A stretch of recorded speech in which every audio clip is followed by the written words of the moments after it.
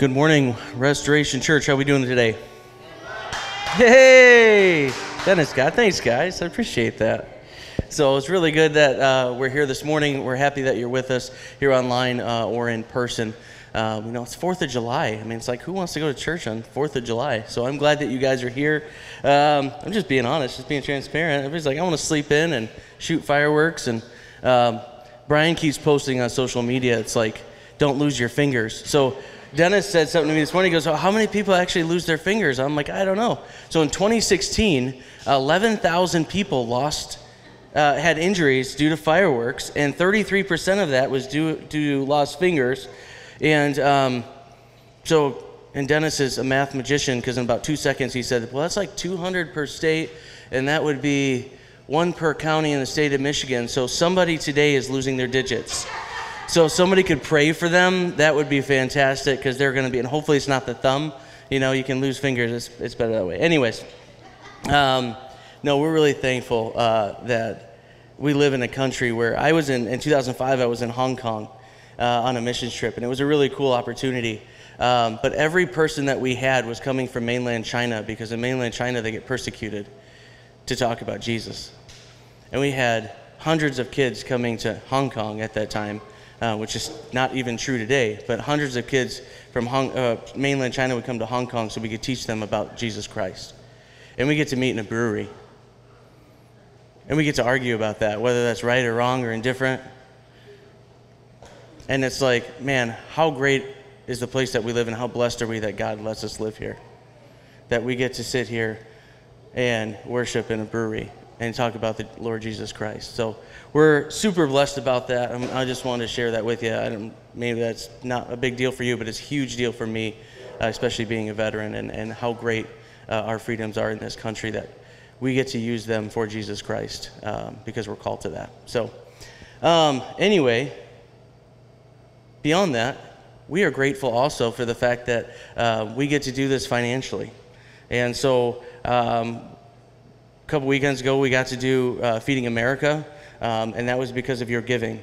That was an amazing event. I'm still super touched by it, super excited about it, and looking forward to the next event that we do. So if you love what we do, and you can already tell that you do, because as a board member, I'm telling you, this church is just being blessed abundantly, and I'm so thankful for that.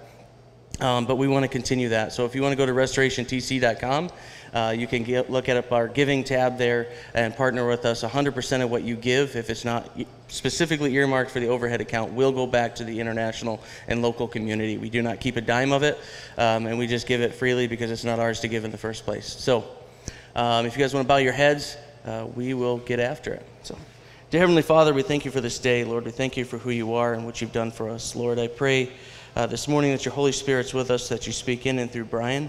And Lord, I just want to thank you for this place that we get to meet, Lord. And I just pray that you bless us abundantly. And we ask all these things in your name. Amen. As always, thank you, Clayton. And it always seems weird whenever I have to go from leading worship to the lead pastor part. It's like two worlds colliding. And I never know how to introduce, because I already introduced, but I'm Brian and I'm the pastor here. And so I don't know, it's just awkward for me to do that and then do this and be like, pretend like I'm a different person almost. It's like, remember the worship leader, and now I'm his twin. I'm Ryan, not Brian. So without the B. But we're glad that you are here with us this morning. I picked this mug from over there. There's coffee over there if anybody wants it. It says, I don't share your English hatred of comfort. And I did that in celebration of July 4th, Independence Day. So for all of my English friends from across the pond, this mug is for you. We like coffee, not tea. Tea is weird and gross, and nobody likes it. And biscuits, I don't even know. Their food is terrible. Anyway, that's not where I was going with any of this morning. We are in the series called Promises. We've been here for a while. We've been here since Genesis 12. We're going through the book of Genesis, and right now we're in this series called Promises. It started out as That Escalated Quickly. Our first 11 chapters was called That Escalated Quickly, and now we've got 12 through about 25, 26 is going to be this series on promises, and it's all about the life of Abraham. And we have had the promise of a child for a very long time in this study. For the last, we're going to be in 21 now, so for the last like 9 weeks, we've had this promise coming of a child for Abraham and Sarah. Now, there was one that came already by way of, well, we'll get into that. Not a promised child, but a child nonetheless. And Abraham kind of takes matters into his own hands through his wife, Sarah. She makes him do it. And he obliged willingly and had Ishmael, but that was not the promised child. We have the promised child, and he's going to make his grand entrance this morning. So I'm glad you guys are all here for the grand entrance of Isaac. So with that, we're just going to dive right in because if I know me, I spend way too much time on the front end, way too much time on this, and never enough time for the end. And so I'm going to try to flip that today and try to give us enough time. We even started 15 minutes early so that I could talk for 15 minutes longer than usual. So you've got me for an hour, and yeah, roughly an hour or so. Anybody? No, we're excited about that. All right. I've made it as a pastor. Everybody's like, yeah, that's fine. 1 hour's good. We're in Genesis 21, starting in verse 1. It'll be on the screen if you can see it. Or if you've got a Bible or a tablet or a phone, you can pretty much get the Bible anywhere these days. So we would invite you to follow along. Starting in verse 1, the Lord visited Sarah as he had said, and the Lord did to Sarah as he had promised. And Sarah conceived and bore Abraham a son in his old age, at the time of which God had spoken to him. So right there in the first 2 verses, 3 times God has said, this is as he has promised, as he promised, as he promised. This is more about God than it is about Abraham or Isaac or Sarah. This is more about the promises of God being fulfilled than anything that they have to do. All right, keep going. Abraham called the name of his son who was born to him, whom Sarah bore him, Isaac. And Abraham circumcised his son, Isaac, when he was 8 days old, as God had commanded him. Abraham was 100 years old when his son Isaac was born to him. 100 years old. That's old. Like sometimes celebrities will have kids like in their 60s, and you're like, oh, I don't know what that guy's thinking. But this celebrity, Abraham, 100 years old. That's pretty cool. And Sarah said, God has made laughter for me. Everyone who hears will laugh over me. And she said, who would have said to Abraham that Sarah would nurse children? Yeah, I've borne him a son in his old age. So there we have it. The promised son is here. And they only devoted 7 verses to it. When I read this, it was a little bit anticlimactic, wasn't it? Like, we've got 9 chapters of buildup for this son that's going to arrive. And it's like, and he was born. 9 chapters of like, here we go, he's coming. You guys, we're promising a son for you. That's what God is saying to Abraham and Sarah. He's saying, this is going to happen. This is going to happen. We've had 9 chapters. That's 9 weeks here at the brewery where we've devoted to the promise of God, and it's summed up in 7 verses. God said it, it happened. Because it's more about what God did. It's more about that journey than it is. And remember who's writing this. Moses is writing this. They know that they had a son named Isaac. They're aware of Isaac. Maybe they weren't so aware of the backstory of what happened between Genesis 12 and 21. They wouldn't have called it Genesis 12 through 21 because Moses was writing it at the time. But they didn't know all of the backstory. You guys got to go with me there a little bit. I mean, the Bible wasn't always there, so it was being written. People had to write it and everything. So we have Abraham and Sarah. They've got a child, and that is something that they already knew. Israel already knew that. They knew their lineage. They knew where they came from. And so Moses is writing down the story of how they got there, and more importantly, the promise of God, because they're just wandering around at this point. And they need to be reminded of the promises of God. Hey, remember Abraham. This is what Abraham went through to get to his promise. You're not in weird territory here. You're not in uncharted territory because it's happened before. There's a promise for the nation of Israel, and that's what they're reading here. Let's keep going. Verse 8, we're going to do this in record time, I think, today. So Abimelech rose early in the morning and called all his servants and told them all these things. And the men were very much, where am I reading? I was reading in chapter 20. Let me do 21. Does that work better for you guys? Sean's back there like, I don't even know where you're at here, bud. These are not the right words. Different translation maybe, but that was way off. Okay, verse 8 in chapter 21. And the child grew and was weaned, and Abraham made a great feast on the day that Isaac was weaned. But Sarah saw the son of Hagar, the Egyptian, whom she had borne to Abraham, laughing. So she said to Abraham, cast out this slave woman with her son, for the son of this slave woman shall not be heir with my son Isaac. And the thing was very displeasing to Abraham on account of his son. Very displeasing, that actually means extremely angry. In the Hebrew, he was extremely angry. He was extremely upset. Translate, it wasn't just like, oh, shucks, well, I guess I'm going to have to send Ishmael away. No, Abraham was incredibly upset about this. But God said to Abraham, be not displeased because of the boy and because of your slave woman. Whatever Sarah says to you, do as she tells you. For through Isaac shall your offspring be named. And I will make a nation of the son of the slave woman also, because he is your offspring. So Abraham rose early in the morning and took bread and a skin of water and gave it to Hagar, putting it on her shoulder along with the child, and sent her away. And she departed and wandered in the wilderness of Beersheba. So basically what happens here is Abraham divorces Hagar. He divorces Hagar. That term in verse 14 where it says that, and sent her away, that term in the Hebrew basically means divorced. See, Hagar wasn't like some of the other what you would call a concubine in this time. She wasn't like some of the other people who were servants of Abraham and Sarah. This was an actual marriage where Hagar and Ishmael specifically had an inheritance with all of Abraham's stuff. And so to send them away is to cut them off from that inheritance. It's a pretty big deal to send her away. This wasn't just sending the concubine and the child that you had with them away. This is divorce.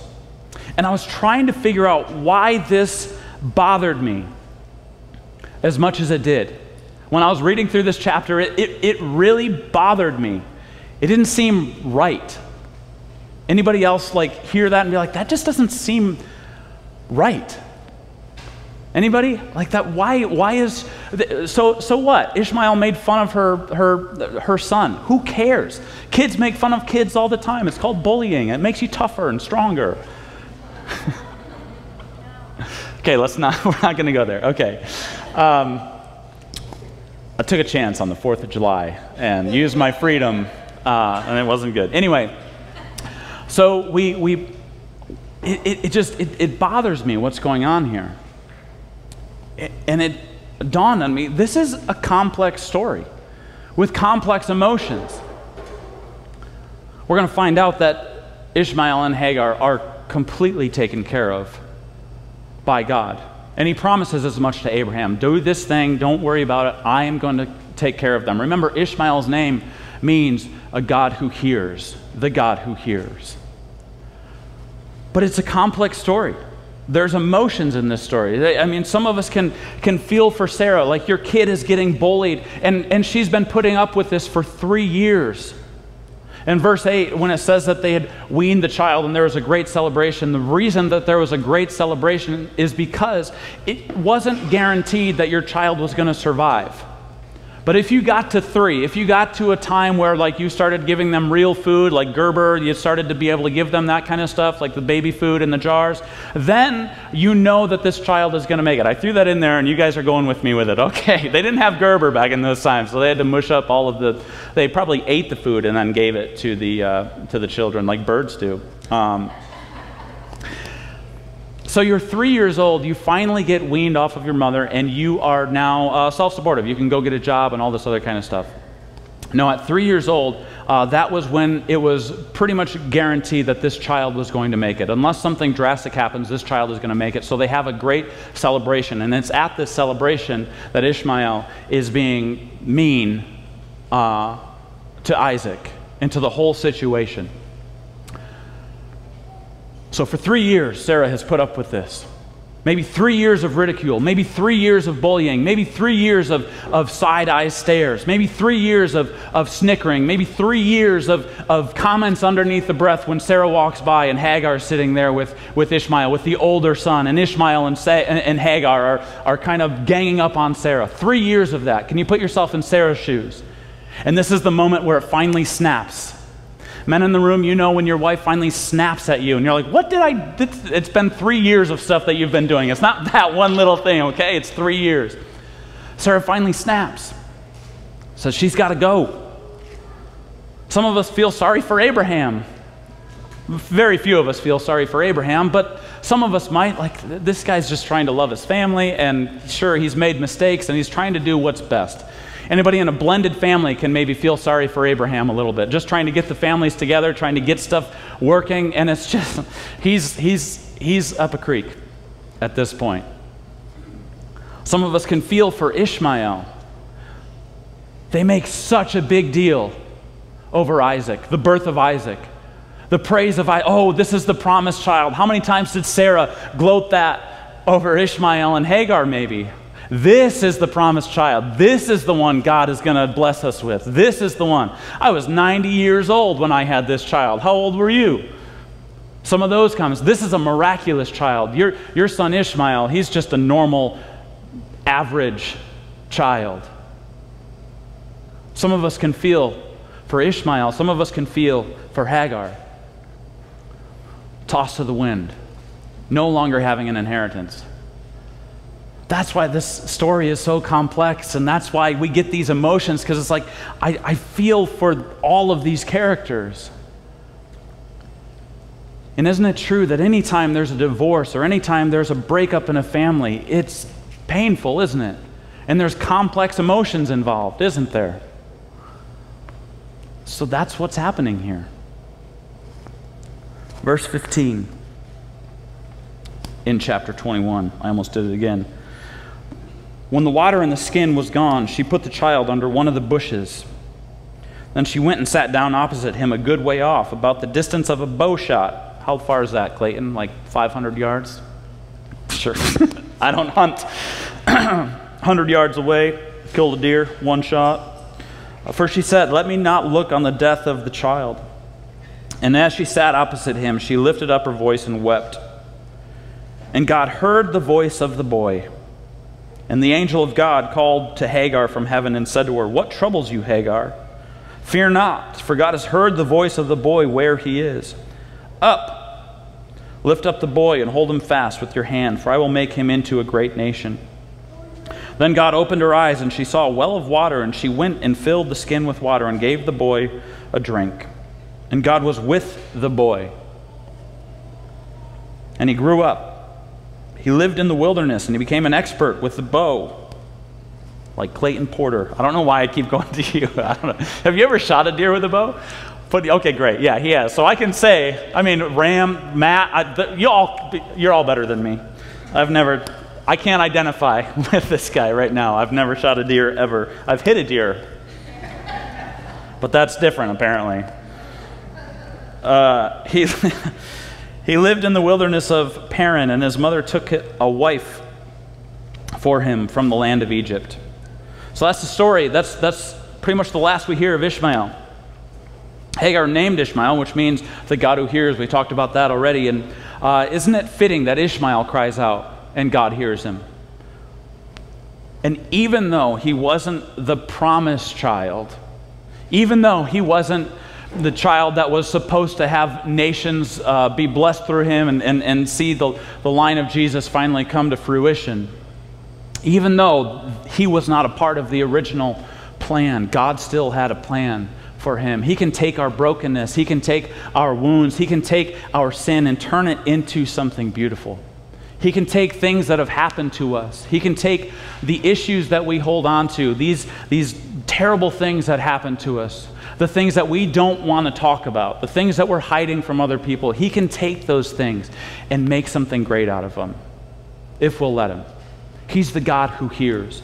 And Ishmael is named after the God who hears. And so he hears you. So what do we do with this story? There's a few more verses. We're going to get to that in a little bit. But what do we do with this story? I mean, obviously, we're not done preaching because we've got lots of time left. I want to take us to Galatians chapter 4.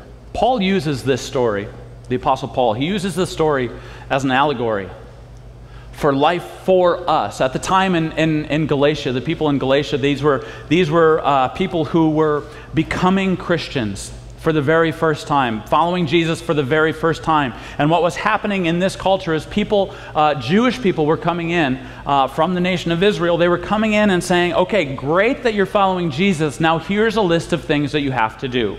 Here's all of the things now that you have to do. And Paul was getting pretty upset with the Jewish community for them coming in and saying all of these things. You're going to have to get circumcised. You're going to have to do this. You're going to have to do that. You're going to have to do a lot of stuff now that you follow Jesus. And Paul is saying, like, no, you don't. You are free under Christ. You are no longer under the law, but you are free. And so he goes back to this story in Genesis. And Paul says in Galatians 4, starting in verse 28, he's talking about Hagar and Sarah and Ishmael and Isaac. In verse 28, he says, now you, brothers, like Isaac, are children of promise. Yeah, but these aren't Jewish people. Under Jesus, we are children of the promise. There's other scripture that says that we are grafted in to this inheritance. We're adopted sons and daughters. Verse 29, but just as at that time he who was born according to the flesh persecuted him who was born according to the Spirit. That's two different people. That's Ishmael and Isaac. Ishmael born according to the flesh, Isaac born according to the Spirit. So also it is now. So there's something for us here today. But what does the scripture say? Cast out the slave woman and her son, for the son of the slave woman shall not inherit with the son of the free woman. So, brothers, we are not children of the slave, but of the free woman. What's happening here is like I said, they've got these Jewish people coming in trying to put in some of their rules and regulations on the church in Galatia. And Paul's saying, no, there's none of that anymore. If you go back to that, what you are being is a child of a slave. You are a slave to these rules and everything, the law. You are a slave to the law if you are following what these people are telling you. But you are a child of the promise, which means you are a child of the free woman. You're a child of Jesus Christ, of God, and you are now free. So what that means for us is we have to live in the Spirit. There's a couple options for it. Well, there's three. We can live whatever way we want to live, far from God, using our own decision making, whatever we want to do, whatever we want to get in life. We can live that way. And I'm going to tell you, it's not going to end well for you. Or you can live according to the law. That's going to be difficult to do. If you break one law, you're guilty of the 600 and some odd laws that were in the Old Testament. You can do all of that. You can try to live that way. It's not going to go well for you. Good luck. There's a third way. You can live in the Spirit. You can live in the Spirit. And that's what Paul is calling us to do. If you are free, you live in the Spirit. Living in the Spirit looks different for different people, but when we give ourselves over to Jesus Christ, when we let that freedom reign in us, when we let the Holy Spirit come in, it changes us from the inside out. I think of the example of a guy like Peter. Right? We've talked about Peter before a few times. He's kind of like the redheaded stepchild of the disciples. He never quite gets it right. It seems like Peter is just, he's an interesting one, that Peter. He always puts his foot in his mouth. And he was the one where the other disciples never wanted him to speak. It was like, Peter, would you just shut up? Just stop and just listen for a minute, okay, Peter? He didn't get it right a lot. Old Petey Pants. But what happens after the Holy Spirit comes down on the day of Pentecost?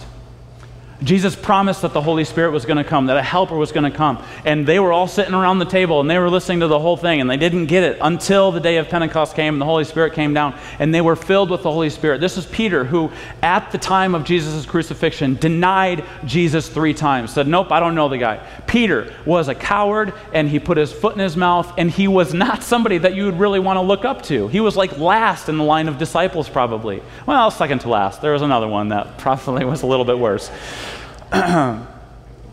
Judas.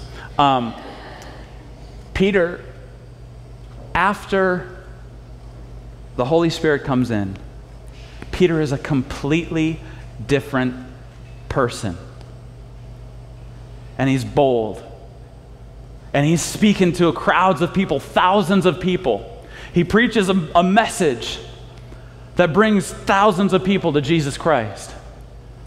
How did he do that? What's the big switch? How did that happen? Peter learned how to live in the Spirit. Peter wasn't relying on himself anymore. Peter was living in the Spirit, and boy, was he free. For a while. Then he got in an argument with Paul later on about that exact thing. But Peter finally finds freedom, and he's living in the Spirit. And we get to be that as well. This is going to mean odd looks. You're going to look weird to people around you. I guarantee it. There's no way around it. If you're following Jesus, there's going to be moments in your life where people are going to be like, you're different. You're a different human. And it's not because you're a weird and socially awkward. It's because there's something different about you. Maybe that was just for me. You're going to get persecution even from those in the church. Do you know Peter, the apostles, Paul, where was their biggest threat from? People in the church. Living in the Spirit means you're going to have detractors. Remember that Ishmael was a half-brother of Isaac. So there's people in your circle groups that when we devote ourselves to the Spirit, when we devote ourselves to Jesus Christ and letting the Holy Spirit work in our lives, there's going to be times where it's not going to make sense to even church people. Even church people are going to be like, what are you doing? Why are you doing that? That doesn't make any sense to me. Whether it's a career move or, I don't know. So how do we live in the Spirit? Well, number one, we have to give up bad things for God things. We have to replace the bad things in our lives with God things in our life. When I say bad things, I mean sin. We got to give up sin. We need to be honest with our sin. If we look in Genesis 21, there's no way to get around saying it. I struggle doing this because they're actual people, and I don't want to make any connotations at all, but Ishmael is the product of sin. Ishmael is a product of sin. And Abraham had to do what Abraham had to do. Once the promised son came into the picture, Abraham had to get rid of sin. Now that's allegorically speaking now. We have to we can't do both. We can't follow sin and try to follow Jesus at the same time. It just doesn't work. If there's sin in our life, we need to be actively working on getting it out of our lives, and that's devoting ourselves to the Spirit. Devoting ourselves to what does Jesus say about this? Knowing what the Scripture says, and then being honest with ourselves. Why do I do the things that I do? And we're not going to get it right, but we can at least try. Some of us aren't even trying to get it right. Some of us aren't even trying to get sin out of our lives. We're just like, well, this is how I am, so I guess this is the way I'm going to be. God wants something so much better for you. Give up bad things for God things. And I know it's, like I said, it's not going to be easy. It's not going to be the simplest thing because we like some of the sin in our life. If we're honest with ourselves, we like the things that we look at, the things that we do, the things that we say. Paul says, even Paul, he doesn't understand why he does the things that he does and doesn't do the things that he should do. It's in the Bible. You can look it up. We have to give up the bad things for God things. It seems self-explanatory, but some of us just aren't doing that, myself included. Next thing is, this one's a little bit different. Give up good things for God things. Give up good things for God things. I remember when I was a kid, like the height of luxury as a child was going to this place called Old Country Buffet. It wasn't a great buffet, looking back at it now, but the height of luxury for me as little 10-year-old Brian was going to this place called Old Country Buffet where there's a sneeze guard on everything and it didn't work, and there was food that was probably sitting there for several hours, and we would go to this restaurant and we would eat to our heart's content, eat so much. It was the perfect place for gluttons because we could just go and eat and eat and eat and eat and eat the most awful food, but the ice cream was the best.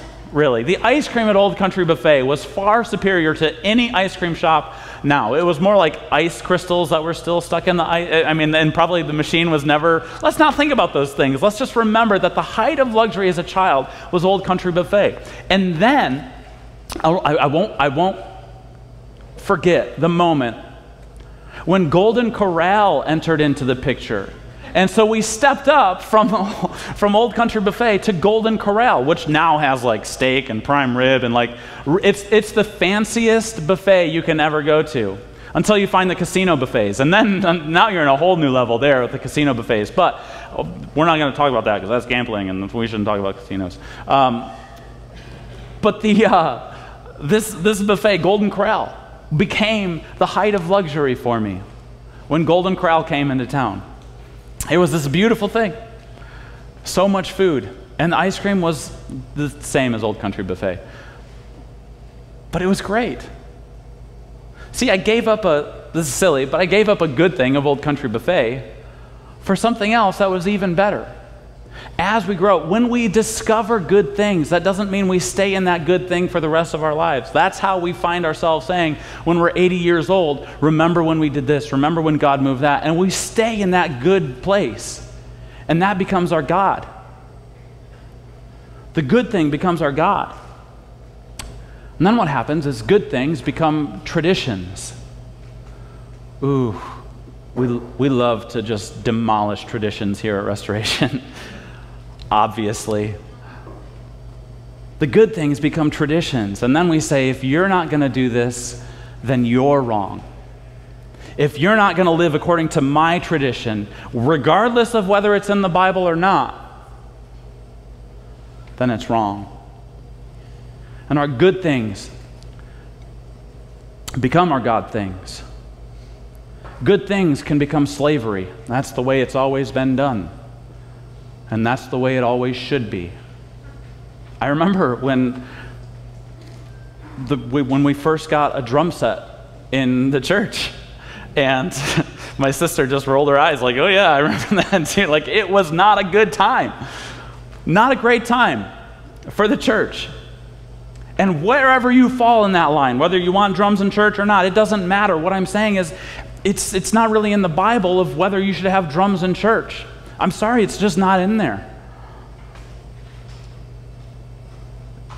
At one point, that became a good thing. And now we've gotten to a point where if you don't have drums in church, that's a problem.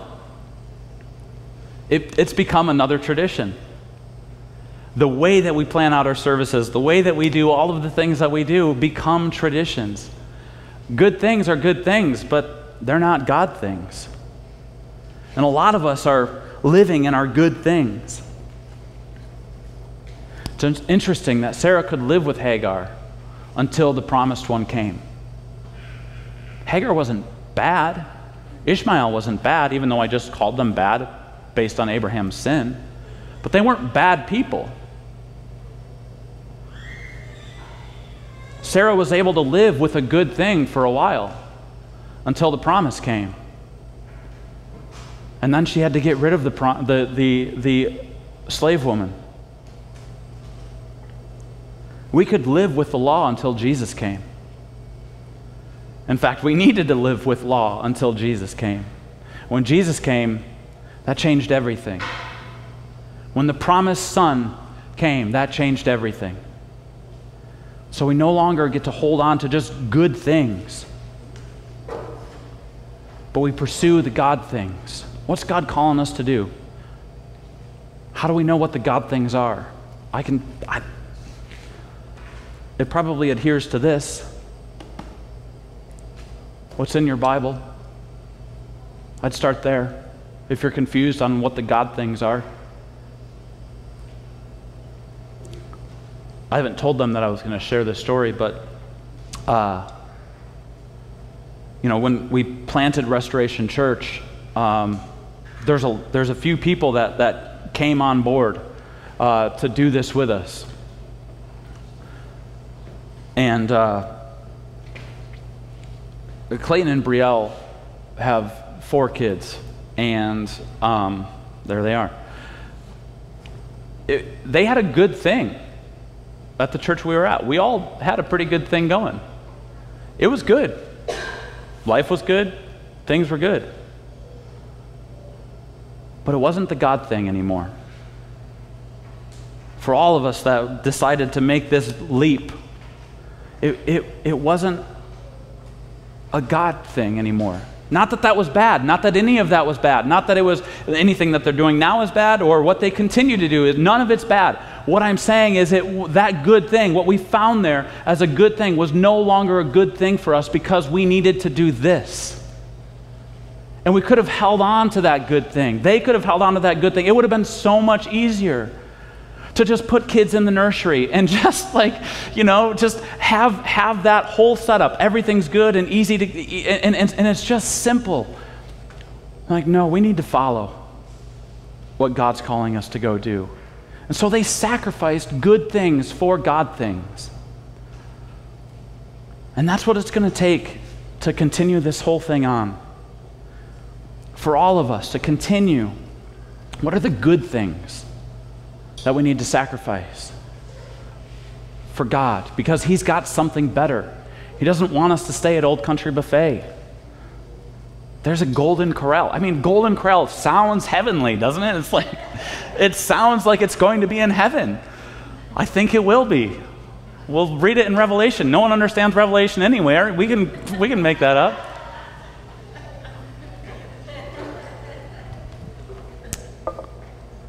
Last but not least, just don't hold on to the backup plan either with that. I just wanted to bring that up. I tried holding on to a backup plan, and it didn't work. I was frustrated and just tired, so I had to give up the backup plan. The rest of Genesis 21 sees, it kind of does a shift in the story. Abimelech shows up, and he starts talking about this treaty, and he wants to make sure that Abraham does well to him. Abraham is a very wealthy person. Abraham is a person of influence, you might call, in this land. And so Abimelech comes and pays him a visit and says, hey, let's work this stuff out. And then Abraham says, yeah, I'm fine working this whole thing out. We're good. This all happens in the rest of 21. You guys can read it later if you want to. I'm not going to read it for you this morning. I'll give you some homework to do. And Abraham says, I'm good. Let's have peace in the land, and I'm here for you guys. But I've dug a well, and it takes a lot to try to dig a well in this time. You got to use shovels and everything. You can't just bring in a backhoe. There's a lot that needs to happen in digging this well, Abraham says. And he says, your people have taken over the well that I dug, and I'm not okay with that. And Abimelech is like, I have no idea what you're talking about. I didn't even know this was a thing that just happened. And Abraham's like, yeah, so can you get your people out of there? And Abimelech is like, sure, I'll get my people out of there. Abraham sends them with some lambs and says, hey, take these with you as a reminder of this treaty that we just made. And as I was reading through that, I was like, how does this work in the context of this entire story with Ishmael and Hagar? Abraham had just given up quite a bit, right? He had to give up a wife and a child.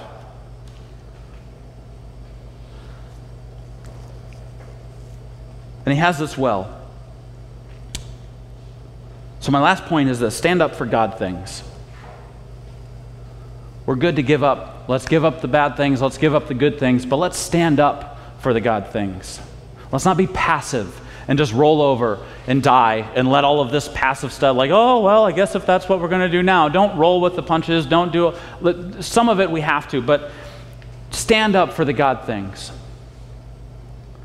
Be counted among those who stand up for the God things. Whatever society tells you, whatever culture is telling you, whatever people around you are telling you that you can go and do, stand up for the God things. There are things worth fighting for. And if we're living in the Spirit, we're going to be standing up for God things. Abraham was finally like, you know what? You got to give me my well back. He had something to stand up for.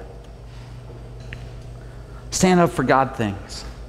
Some things are worth fighting for. Today's, obviously, Independence Day, July 4th.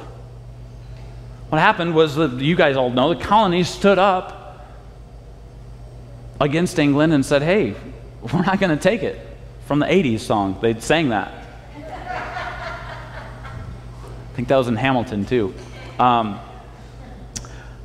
they signed the Declaration of Independence on July 2nd, actually, but we'll celebrate it on July 4th when it became public. But did you know that there was still fighting to be done? They signed the Declaration of Independence. That wasn't the end of the war. It was pretty early on in the beginning of the war. They had another 6-ish years, 7 years of fighting that had to happen. So just because we declare that we're going to live in the Spirit now, just because we're going to give up our bad things for God things, just because we're giving up our good things for God things, doesn't mean we don't have to stand up for the God things anymore. There's still a war to fight. And there's still a war to be won.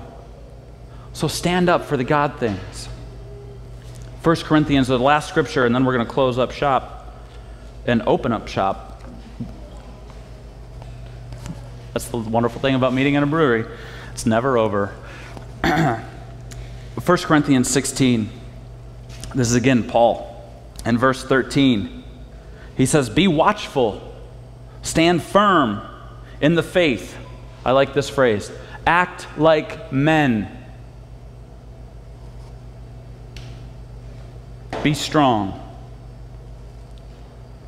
Stand up for God things. Specifically, men in the room, stand up. Be a godly man. Be a man that lives in the Spirit. And watch what it does to your family. Watch what it does to your relationships. Might ruin some, but it's going to strengthen others, the ones that matter. Stand up for God things. Be a man. Let's pray. Heavenly Father, thank you so much for what you've done for us. Thank you for the gift of salvation. God, thank you for the examples that you give us in Scripture. I pray that as we celebrate freedom, we would realize that our true freedom lies in you. We thank you for that freedom, God. I pray that we would fight for that. We would stand up for you. God, we would give up the things that are being held on to in our lives that need to get let go of. I don't know what that is, God. I'm going to leave that up to you to work in hearts and minds here this morning. God, I pray that if there's people here that say, you know what, I've never decided to live in the Spirit, that I'm going to do that today. God, I pray that they would do that today and experience freedom on Independence Day. Jesus, thank you for all that you do. Thank you for all that you are. It's in your precious name, the name of Jesus, we pray. Amen.